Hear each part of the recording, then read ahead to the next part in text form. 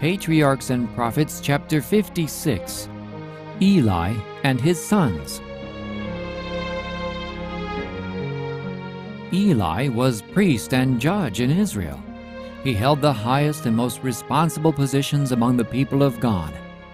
As a man divinely chosen for the sacred duties of the priesthood and set over the land as the highest judicial authority, he was looked up to as an example, and he wielded a great influence over the tribes of Israel. But although he had been appointed to govern the people, he did not rule his own household. Eli was an indulgent father. Loving peace and ease, he did not exercise his authority to correct the evil habits and passions of his children. Rather than contend with them or punish them, he would submit to their will and give them their own way. Instead of regarding the education of his sons as one of the most important of his responsibilities, he treated the matter as of little consequence. The priest and judge of Israel had not been left in darkness as to the duty of restraining and governing the children that God had given to his care.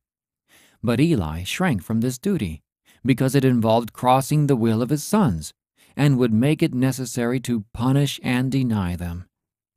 Without weighing the terrible consequences that would follow his course, he indulged his children in whatever they desired, and neglected the work of fitting them for the service of God and the duties of life. God had said of Abraham, "I know him, that he will command his children and his household after him, and they shall keep the way of the Lord, to do justice and judgment." But Eli allowed his children to control him. The father became subject to the children. The curse of transgression was apparent in the corruption and evil that marked the course of his sons. They had no proper appreciation of the character of God or of the sacredness of his law. His service was to them a common thing. From childhood, they had been accustomed to the sanctuary and its service, but instead of becoming more reverent, they had lost all sense of its holiness and significance. The father had not corrected their want of reverence for his authority, had not checked their disrespect for the solemn services of the sanctuary, and when they reached manhood, they were full of the deadly fruits of skepticism and rebellion. Though wholly unfit for the office, they were placed as priests in the sanctuary to minister before God. The Lord had given the most specific directions in regard to offering sacrifices, but these wicked men carried their disregard of authority into the service of God, and did not give attention to the law of the offerings, which were to be made in the most solemn manner. The sacrifices pointing forward to the death of Christ were designed to preserve in the hearts of the people faith in the Redeemer to come.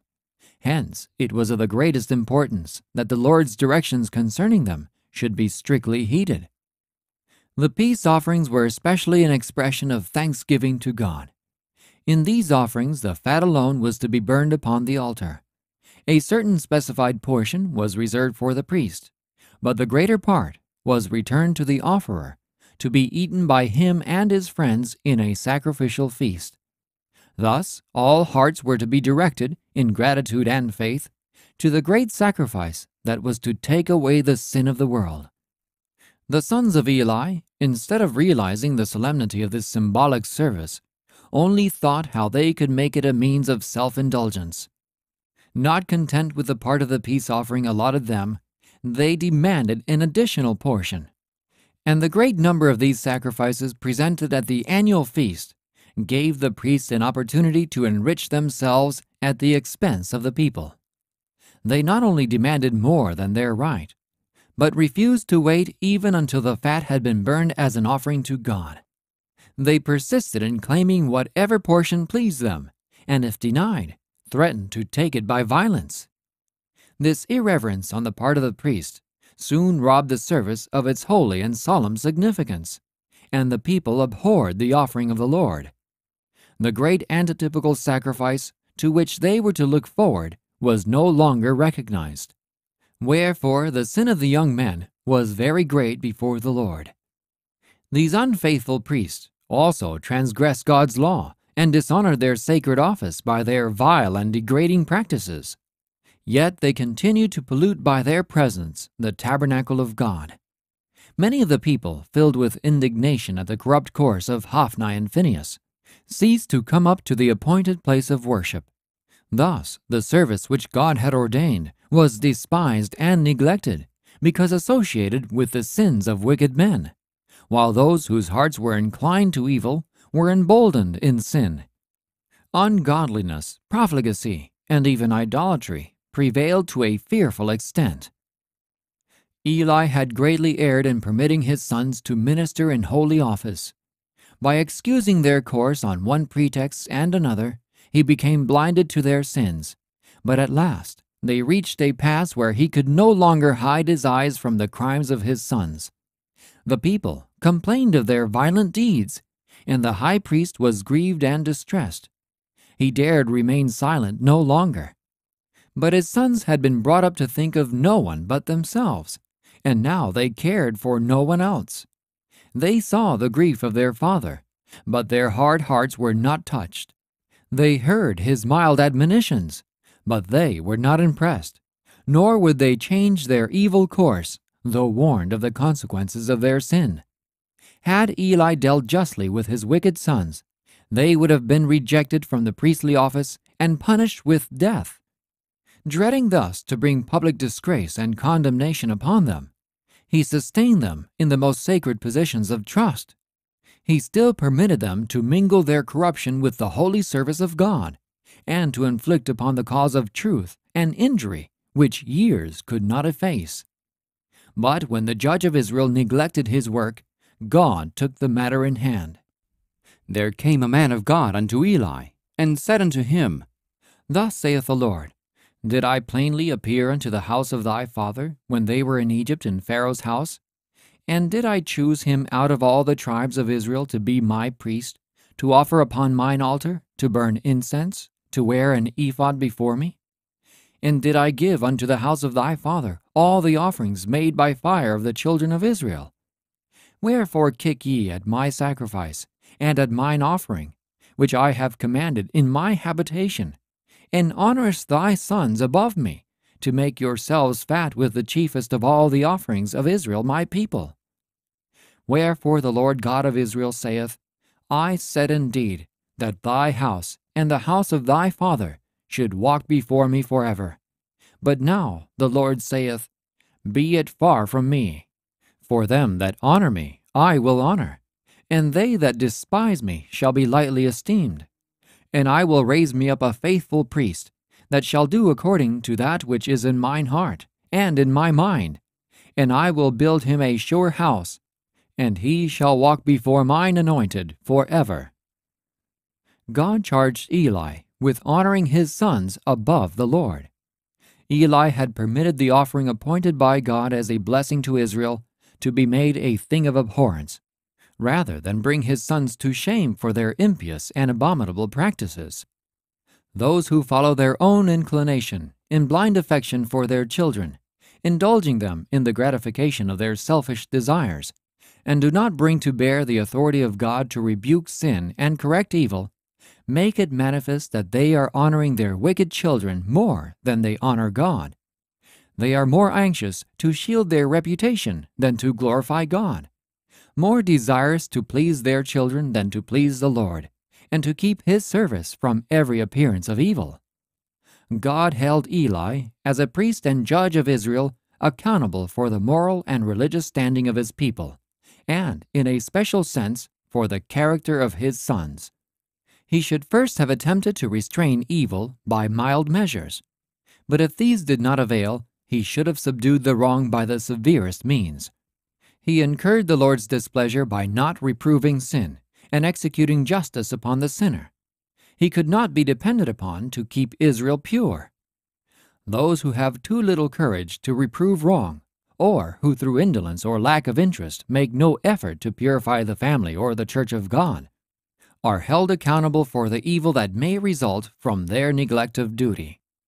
We are just as responsible for the evils that we might have checked in others by exercise of parental or pastoral authority as if the acts had been our own. Eli did not manage his household according to God's rules for family government. He followed his own judgment. The fond father overlooked the faults and sins of his sons in their childhood, flattering himself that after a time they would outgrow their evil tendencies. Many are now making a similar mistake. They think they know a better way of training their children than that which God has given in His Word. They foster wrong tendencies in them, urging as an excuse, "They are too young to be punished. Wait till they become older and can be reasoned with."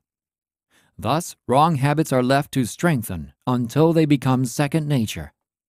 The children grow up without restraint, with traits of character that are a lifelong curse to them, and are liable to be reproduced in others.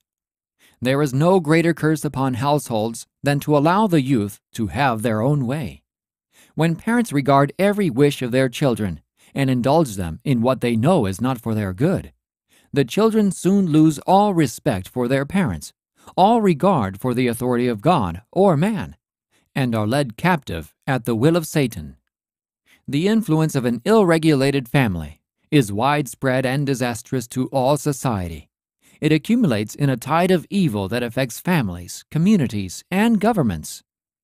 Because of Eli's position, his influence was more extended than if he had been an ordinary man. His family life was imitated throughout Israel. The baleful results of his negligent, ease-loving ways were seen in thousands of homes that were molded by his example. If children are indulged in evil practices, while the parents make a profession of religion, the truth of God is brought into reproach. The best test of the Christianity of a home is the type of character begotten by its influence. Actions speak louder than the most positive profession of godliness. If professors of religion, instead of putting forth earnest, persistent, and painstaking effort to bring up a well-ordered household as a witness to the benefits of faith in God, are lax in their government and indulgent to the evil desires of their children, they are doing as did Eli, and are bringing disgrace on the cause of Christ and ruin upon themselves and their households. But great as are the evils of parental unfaithfulness under any circumstances, they are tenfold greater when they exist in the families of those appointed as teachers of the people. When these fail to control their own households, they are, by their wrong example, misleading many. Their guilt is as much greater than that of others, as their position is more responsible. The promise had been made that the house of Aaron should walk before God forever. But this promise had been made on condition that they should devote themselves to the work of the sanctuary with singleness of heart, and honor God in all their ways, not serving self, nor following their own perverse inclinations. Eli and his sons had been tested, and the Lord had found them wholly unworthy of the exalted position of priest in His service. And God declared, "Be it far from me." He could not accomplish the good that He had meant to do them because they failed to do their part. The example of those who minister in holy things should be such as to impress the people with reverence for God and with fear to offend Him. When men, standing in Christ's stead, to speak to the people God's message of mercy and reconciliation, use their sacred calling as a cloak for selfish or sensual gratification, they make themselves the most effective agents of Satan. Like Hophni and Phinehas, they cause men to abhor the offering of the Lord. They may pursue their evil course in secret for a time, but when at last their true character is exposed, the faith of the people receives a shock that often results in destroying their confidence in religion. There is left upon the mind a distrust of all who profess to teach the Word of God. The message of the true servant of Christ is doubtfully received. The question constantly arises, will not this man prove to be like the one we thought so holy and found so corrupt? Thus the Word of God loses its power upon the souls of men. In Eli's reproof to his sons are words of solemn and fearful import, words that all who minister in sacred things would do well to ponder. If one man sin against another, the judge shall judge him. But if a man sin against the Lord, who shall entreat for him? Had their crimes injured only their fellow men, the judge might have made reconciliation by appointing a penalty and requiring restitution, and thus the offenders might have been pardoned. Or, had they not been guilty of a presumptuous sin, a sin offering might have been presented for them. But their sins were so interwoven with their ministration as priests of the Most High, in offering sacrifice for sin, the work of God was so profaned and dishonored before the people, that no expiation could be accepted for them. Their own father, though himself high priest, dared not make intercession in their behalf. He could not shield them from the wrath of a holy God. Of all sinners, those are most guilty who cast contempt upon the means that heaven has provided for man's redemption, who crucify to themselves the Son of God afresh, and put him to an open shame. The end of chapter 56 of Patriarchs and Prophets.